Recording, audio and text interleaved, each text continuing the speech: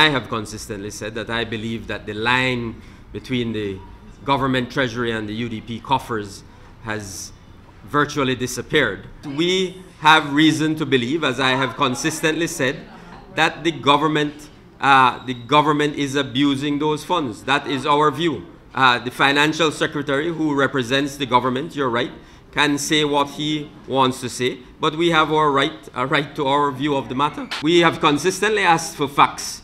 We have called for an inquiry into this matter.